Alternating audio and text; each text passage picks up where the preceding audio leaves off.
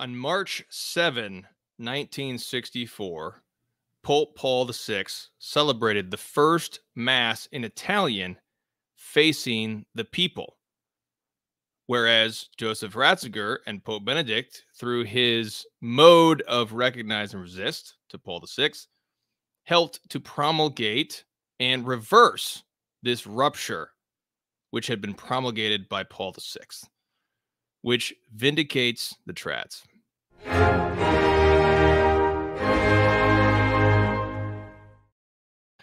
Brethren in Christ, Laudate Jesus Christus in Secula. This is Timothy Flanders with the Meaning of Catholic. Jesus is King. Welcome to Pope Benedict Vindicates the Trads, Part 20. This is a show by trads, for trads, discussing Pope Benedict in the context of the post-traditionis custodes era and regime to indicate and show the way and the model and very much the steelman argument using Pope Benedict for the traditionalist movement. As with everything at Meaning of Catholic, not all the opinions expressed herein will agree with all the hosts at Meaning of Catholic, but we do need your support at Meaning of Catholic to continue this apostolate going. This is a lay apostolate. It's a collaborative effort between myself and many others who work behind the scenes, and it is supported by an online guild. The online guild is designed for men and women of faith, families to support each other online, internationally, against the Marxists, and your contribution helps to support this lay apostolate to continue to provide its content for free on the internet. You also get access to additional content as a guild member. You have free books, additional videos. All the most controversial subjects are for guild only.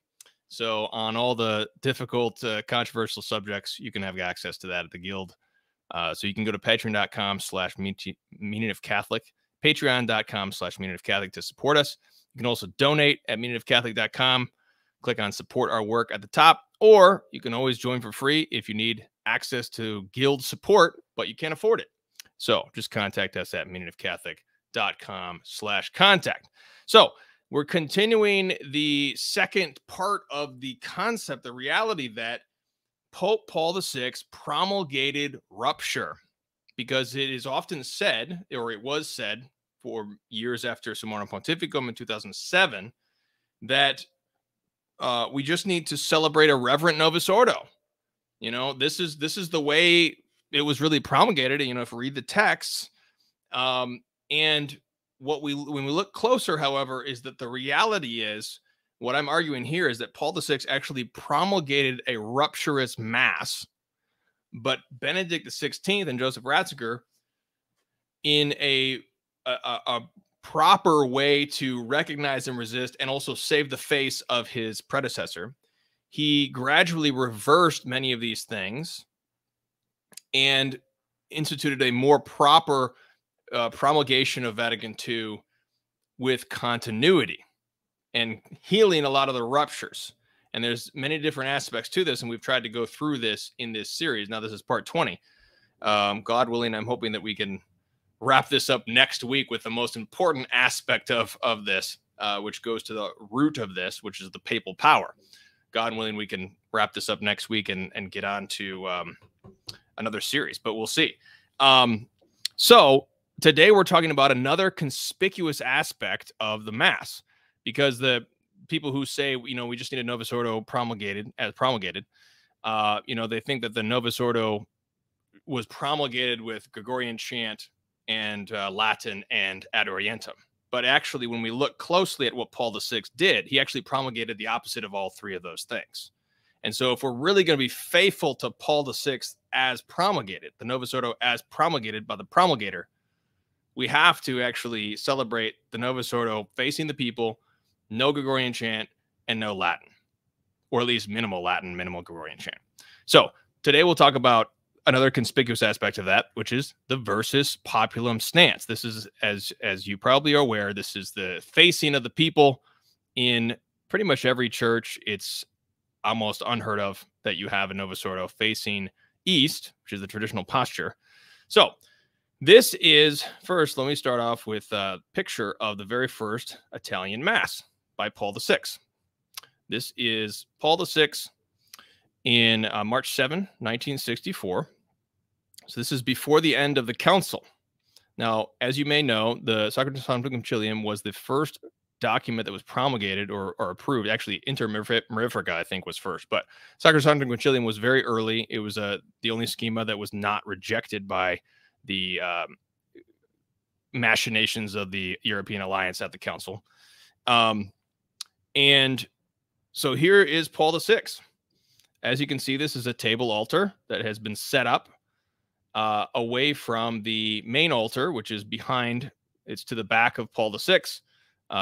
Behind Paul VI, you can see all the altar, the choir, all the ministers of the altar boys that are behind him towards the main altar, the altar facing east, and he has set up this table altar. I mean, I would estimate maybe 20 feet in front of the main altar. So this was May the 7th, 1964, before the end of the council. Now, this was really what began a top-down effect, which went down from Rome to every single parish of the Roman Rite in the world. Because of the problem of hyper-uber-ultramontanism, as we call it, or this false spirit of Vatican I, i.e., whatever the Pope wills is the will of the Holy Spirit. That would be the error of hyper-uber-ultramontanism. So clearly the Pope wills it, so everyone should just do it. And it doesn't matter if it's a rupture or not. It doesn't matter. Pope wills it. End of discussion. That's really a Jesuitical idea of obedience. It's an obedience that does violence to reason. It does violence potentially to the faith. And ultimately, as we'll see, as Pope Benedict and Joseph Ratzinger judged it, he judged it as a priest, as a public figure in the 1970s, as we've discussed. He judged this as a rupture. So now we move to the legislation that came out later that year. This document is Inter Ecumenici,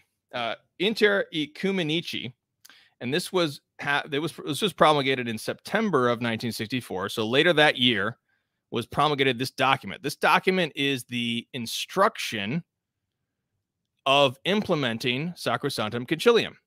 So as you may know, there was Vatican II Sacrosanctum Concilium, which was promulgated by the bishops and the Pope. And then the Pope gave over the implementation of that document and the formation of the new Mass over to the official committee, which was named Concilium, of which Archbishop Bonini was ultimately the secretary and the architect of that whole group, Concilium. And this was promulgated by Concilium with the approval of the Pope.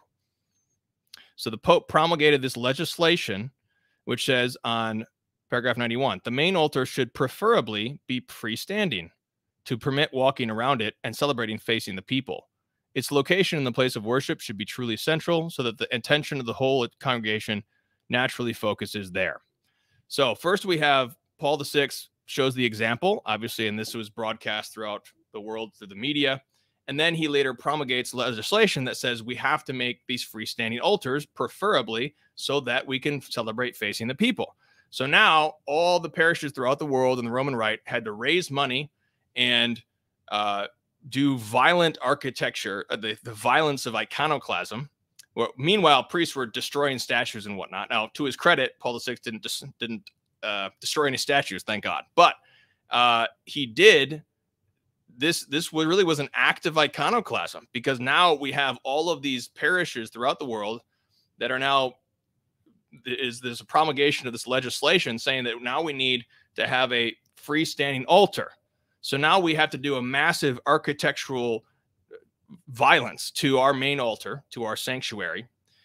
Maybe we're ripping out the altar. Some of them did that. I know at my parish, they ripped out the altar and threw it away somewhere, and somebody saved it and kept it. This happened. And then they built a table altar, and 99 times out of 100, it was an ugly table altar, because at the same time, as you know, if you go to the Paul VI audience hall, there was this fascination with ugly modern art at the time, which is also iconoclastic because it lacks piety, because it lacks the piety for the forms of the forefathers, which were bringing forth beauty. It was actually an aesthetic movement of iconoclasm, which gloried in destroying the forms of the forefathers, the monuments of the forefathers. So this is what promulgated. It promulgated a rupture by saying that we have to all face the people based on a false antiquarianism. Now, we could go back to Mediator Dei, in which Pius XII actually warns against this false antiquarianism, which was essentially saying, well, the early church faced the people, so therefore that's better. Now, first of all, as we'll see, it's actually questionable whether or not the early church faced the people. In fact, its scholarship nowadays does not even claim that, because it's outdated scholarship. That people thought that at one time, but it's not true anymore. But even if it were true, Pius XII says in Beato Dei, that does not necessarily make it better. The early church also had 7-year penances for adultery. You don't hear the modernists wanting to restore that great custom from the early church. So the issue is that we have a situation where what's being promulgated and legislated by the Pope is a rupture in terms of this altar. So now we have to have this architectural iconoclasm in every church. So we have a situation where we have a recognize and resist situation. And this is exactly what Joseph Ratzinger followed in the 1970s, as we've said in this whole series. So we have a situation where the Pope is doing something wrong, which is a rupture, and we have to resist it. And that's what Ratzinger did. And we're going to talk about how he did it in just a minute. First, let me quote as well. One more historical note. So Pope Paul VI, his favorite chapel in the Vatican was the Pauline of Paul III, also called the Finesse, excuse me, where Paul VI himself had a table altar installed, which was a deviled egg shape that was resting in a bracket, which was particularly unsightly.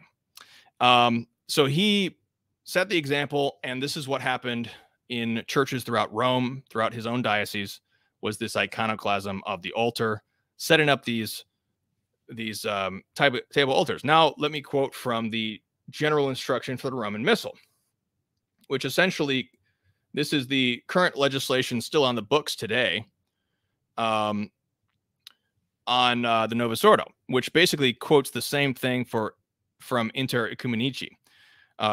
Paragraph 299, quote, "The altar should be built apart from the wall in such a way that it is possible to walk around it easily, and the Mass can be celebrated as it facing the people, which is desirable wherever possible."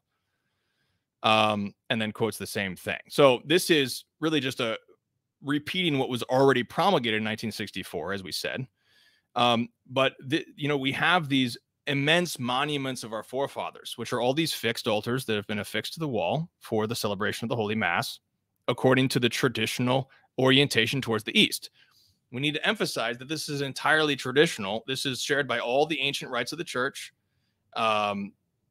many Eastern rites. There is I think it's a rehashed liturgy of St. James, which sometimes is celebrated facing the people.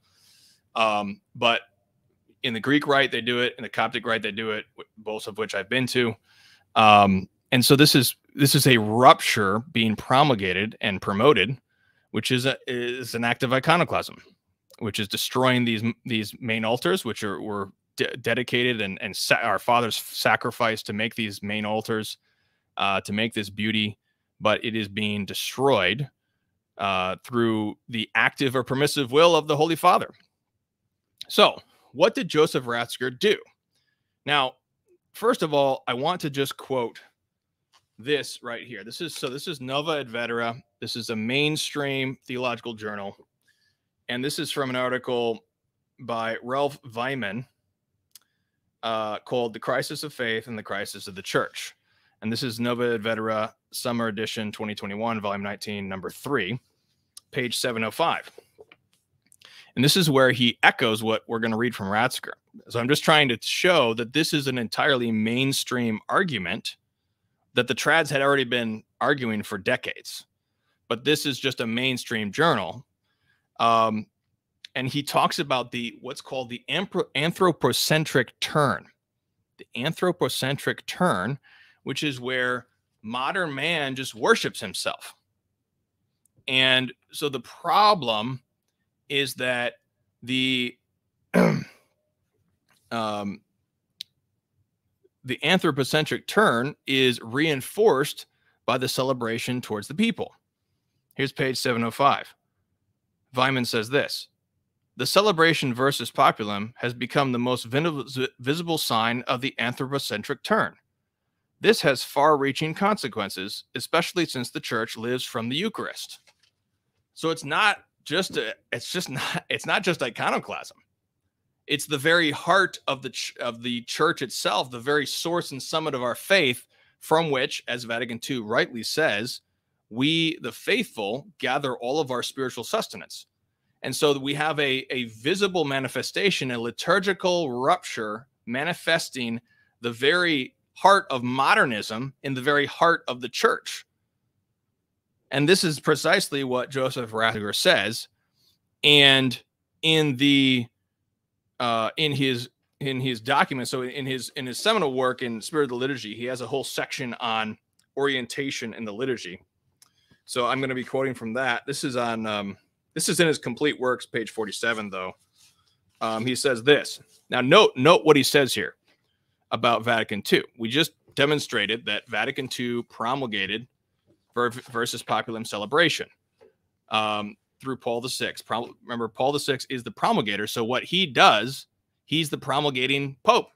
So if you're going to change what he did, you're recognizing and resisting what he did. This is Cardinal Joseph Ratzinger in the year 2000. We've already talked about how Joseph Ratzinger recognized and resisted Paul VI in the 70s and 80s and 90s and what he did. So here's what he writes around the year 2000.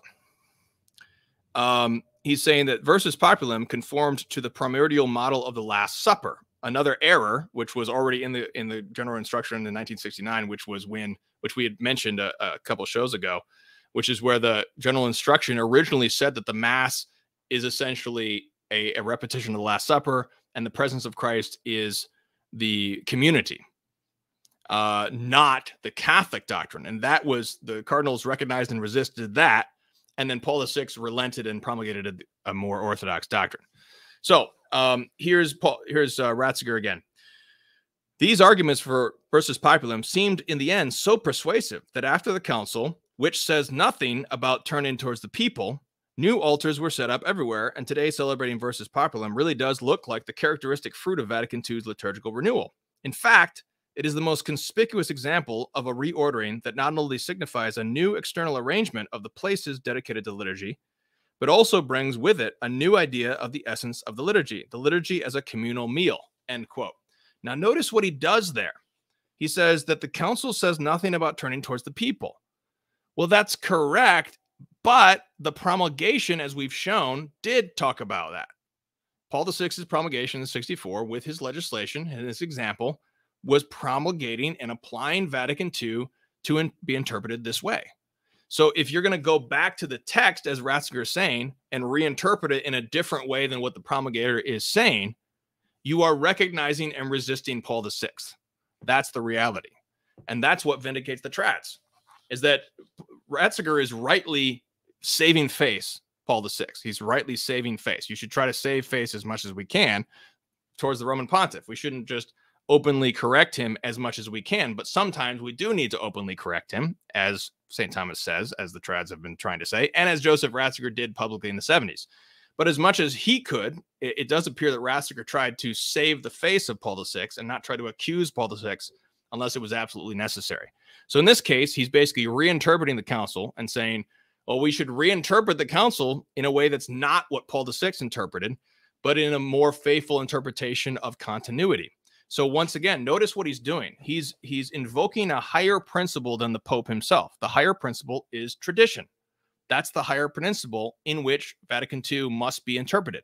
So even if Paul VI interprets that principle in a rupturous way, we have to resist him and ask him and call on him and pray for him that he may turn his ways to a effort of continuity. Now I see there's let's see. There's a lot of questions coming through. Let me just finish what I'm saying, and we'll get to the questions here. So here's some quotes again from the complete works of Ratzinger. This time going over to there's a section on this as well in the complete works. One is from Feast of Faith, and the other one is from the foreword that he wrote for the Uwe Michael Lang Turning Towards the Lord book in 2004, which argued for facing the East. Now he says this. This is page 390 on the complete works. Since the 19th century, not only had the awareness of the liturgy's cosmic orientation been lost, but there was also little understanding of the significance of the image of the cross as a point of reference for the Christian liturgy. So this misunderstanding alone can explain the sweeping triumph of the new celebration facing the people, a change that had taken place with an amazing unanimity and speed without any mandate, and perhaps for that very reason. All this would be inconceivable if it had not been preceded by a prior loss of meaning from within. Now he's claiming that there's not a mandate. Now we just demonstrate that there is a form of a mandate. Now it's not as explicit as it could be. It's half legislative and half de jure, half de facto. But there is a mandate, certainly a mandate. When Paul VI erects his own table altar, and in the presence of promulgating this, that's a mandate for the whole church. But he's arguing that we should not see that as a mandate, and by arguing that, he's recognizing and resisting. No, but then he notes what I quoted from Weiman. He says, Ratzinger says, the danger is that, well, let me say this first. He says that the general view is totally determined by the strongly felt community character of the Eucharistic celebration, in which priest and peoples face each other in a dialogue relationship. This does express one aspect of the Eucharist. This is Ratzinger's characteristic nuance. He is, we can think of the cross itself, the crucifixion itself. Christ is facing us. So there is a sense, one, with the cross, that Christ is facing us. He's offering it to the Father, but he's also facing us.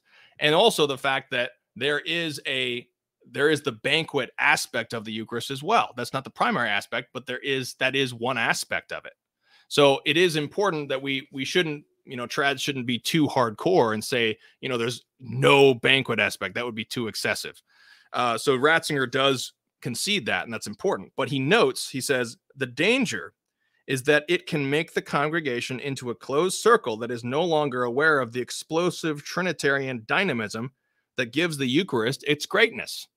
So that's exactly what we're saying here. And this is the anthropocentric view, he says, this same thing that Weiman was bringing out. And then he says, his suggestion is, he would suggest that you have to put a cross on the altar, which actually, if you're facing the people, he says you have to put a cross on the altar, which actually obscures the face of the priest. So the priest and the people have to both look at the cross.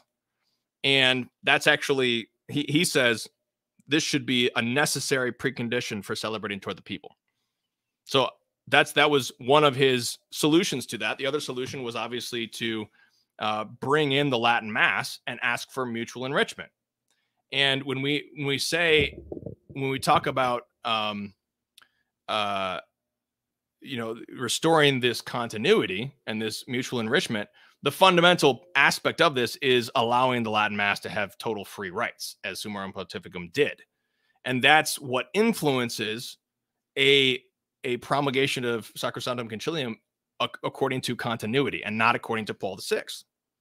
So if you allow that tradition, which is the Roman Rite tradition, obviously, then you allow that continuity to organically bubble up from, dual rite parishes or dual form parishes. Now, he mentioned something else, however. This is from the foreword towards Turning Towards the Lord. And that this document, or this book, as I understand, I haven't read it, but as I understand, this book is essentially a historical argument, which is arguing against the antiquarianism and saying there was never any tradition where the people faced, the priest faced the people. There was a certain confusion because some of the Roman basilicas were facing west. And so you had to actually turn the altar differently to face to the east. But in actual fact, according to the best scholarship, the current scholarship, there's really not this tradition. And so it's false to claim that in the first place. But as we said, even if it was true, that's not necessarily the case that's the best. Now he says this. He quotes that quotation that we made from the GERM from the General Instruction, paragraph 299, where it says the altar should be freestanding, which was the original legislation from Paul VI. He says this. This instruction was taken in many quarters as hardening the 1969 text to mean that there was not a general obligation. There was now a general obligation to set up altars facing the people wherever possible. This interpretation, however, was rejected by the Congregation for Divine Worship on September 25, 2000, when it declared that the word expedite, it is desirable, did not imply an obligation, but only made a suggestion. So what we have here is we have a reinterpretation of what was understood, at least de facto, if not de jure, for decades. But the only people who were saying it was wrong was the trads or Ratzinger. But now we have a vindication of the trads in legislation by the Congregation of Divine Worship in September 25, 2000. But now we have, to this day, now we have bishops like His Eminence Supich, His Eminence Gregory in D.C., are actually saying that we have to celebrate Novus Ordo. We have to even celebrate Latin Mass versus Populum, because that's what it is. It means to adhere to Vatican II. And as we're trying to say, that's kind of true to a degree. But because of this reinterpretation from Benedict, he helps to reinterpret and restore a continuity by means of recognizing and resisting. Let me see what else here. So his preface to the Turning Towards the Lord book. Historical research has made the controversy less partisan, and among the faithful there is an increasing sense of the problems inherent in an arrangement that hardly shows the liturgy to be open to the things that are above and to the world to come. End quote. So all of these acts of Ratzinger help to vindicate the trad position, which has been trying to defend continuity against this movement of iconoclasm, which was begun very much from Paul VI, but also promoted by Paul VI, at least tacitly. So we have a serious iconoclasm where altars and statues were destroyed.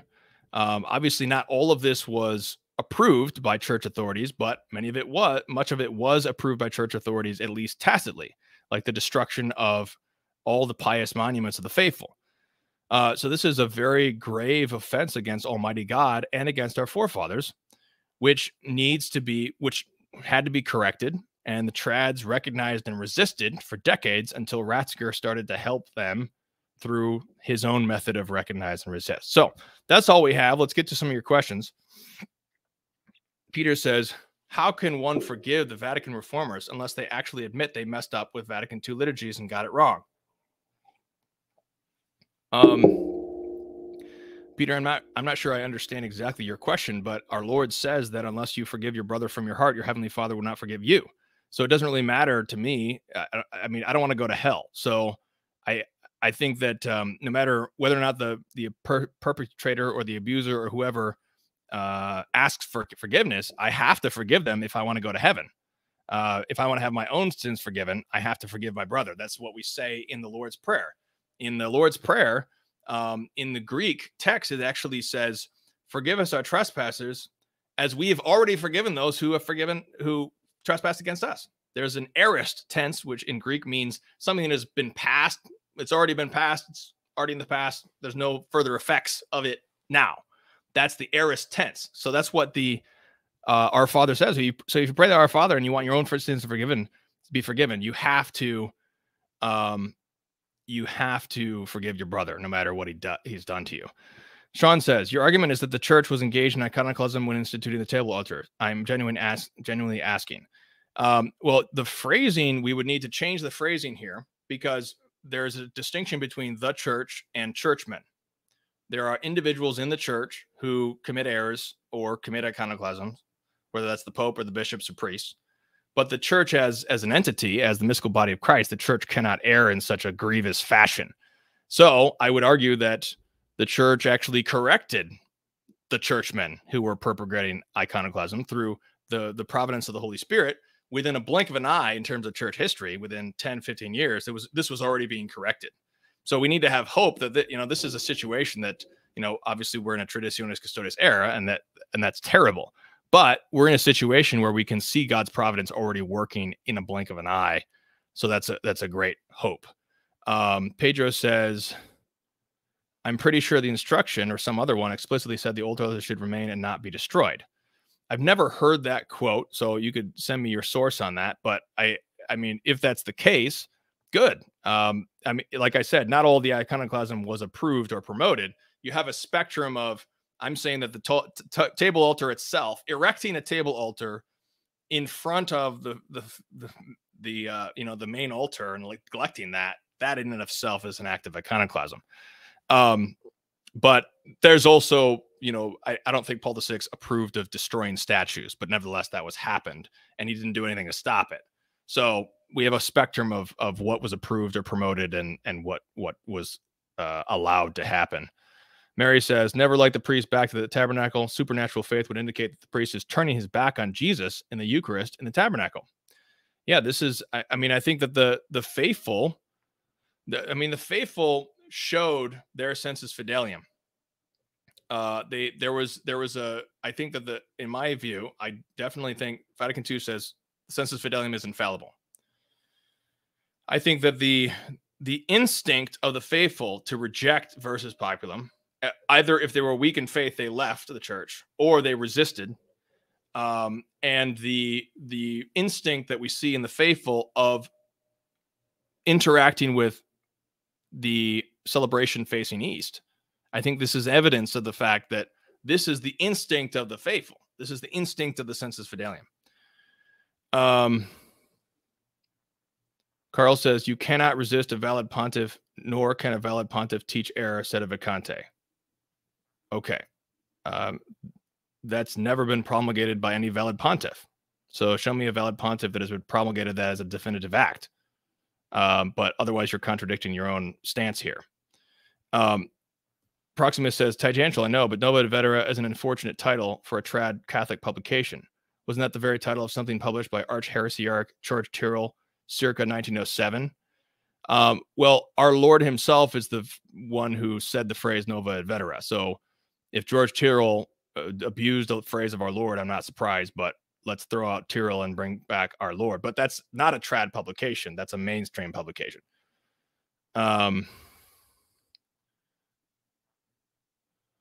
Mass is supposed to represent Calvary. Yes, that's the critical thing that the modernists did not like about Trent, and they were trying to promote the Protestant view of the Mass, as we saw in the General Instruction of 1969. Pedro says, this is not a teaching error, but a matter of discipline, which can be criticized as prudent but not sinful. Yeah, sure. I mean, we can debate different levels of teaching. We certainly know that there's different aspects to the Mass. Some of it is faith and morals. Some of it is discipline. Some of it is piety towards the monuments of our fathers. They're very different, all sorts of different aspects. But none of it is an ex cathedra statement. We know that much. Excuse me. So it would be a debatable point as to how much infallibility is protecting all these other aspects of it. But we do know at least that the promulgation did not promulgate anything invalid, sacramentally invalid. So the church is not deprived of sacramental grace. Excuse me. Sean says, you keep using the word resist. I am not sure it means what you think it means. Well, I'm using the term resist in distinction to hyper-uber ultramontanism. Hyper-uber ultramontanism, which is what is promoted today, says that the will of the Pope is the will of the Holy Spirit. I argue that anything less than that is resisting, because hyper-uber ultramontanism is saying you must blindly obey everything the Pope says.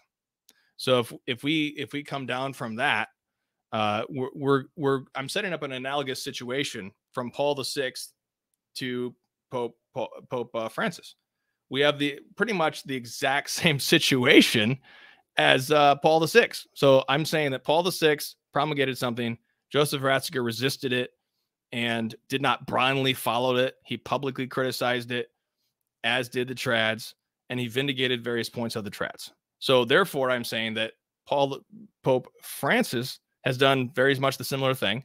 So we need to follow the example of Ratzinger and recognize and resist that and call on the Holy Father to reverse this situation.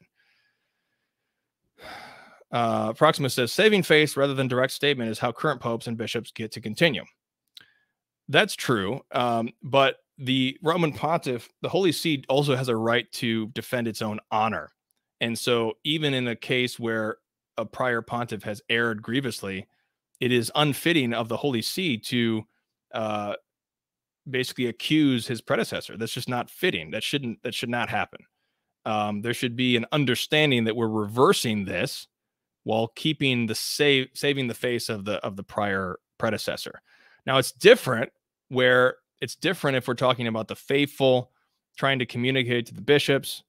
I think that there's much more room for that, and we see that in Ratzinger's life as well.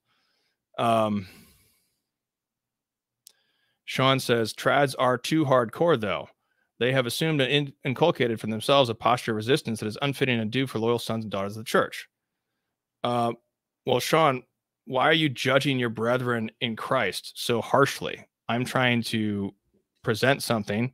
Obviously, trads, like all Catholics, fall into sin, and we all have issues. And in this series, I've tried to concede many issues that are in the trad movement and excesses that arise, as I did in this show right here.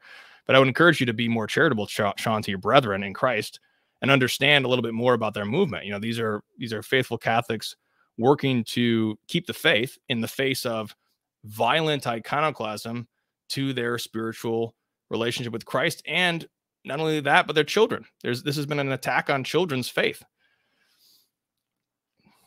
Justin says, what about since 1947, facing east would mean facing the state of Israel, and the church wants the priest to face the people of God, the true Israel, the Catholic faithful?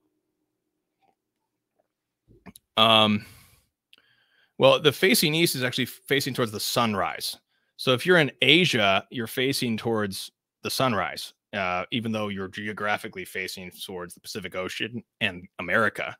But you're still facing east. It's always facing towards the sunrise. It's not facing towards Israel. That would be a Jewish thing, because you would face in different directions based on where you are geographically. It's actually facing towards the sunrise.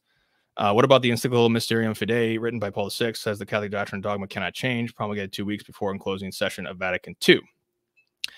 I'm not sure what are you saying? Yeah, that this is an encyclical, as Paul VI understood the dogma was under attack, as he later promulgated his credo in 1968.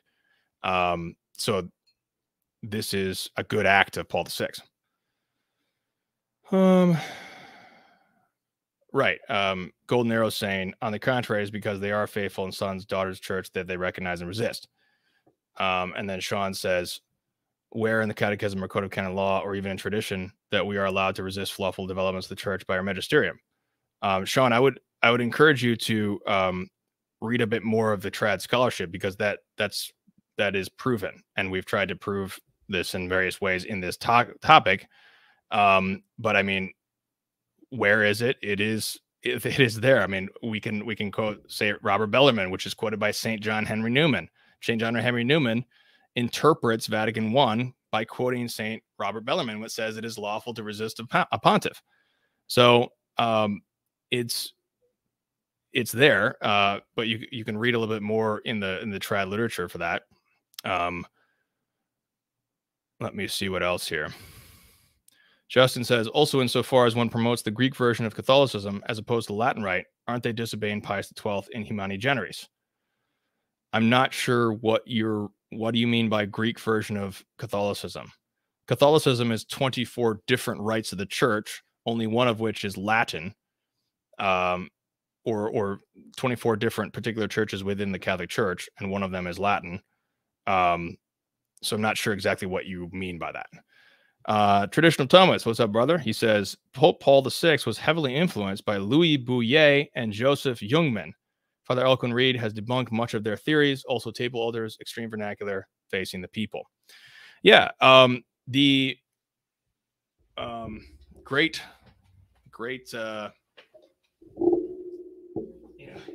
We'll quote this next week, God willing, when we talk about the most important contribution of Benedict to the trad cause, which is the understanding of papal power. This book by Elkin Reed is very, very important. Joseph Jungmann was the one who promoted an antiquarian theories, which is the corruption theory. Yeah,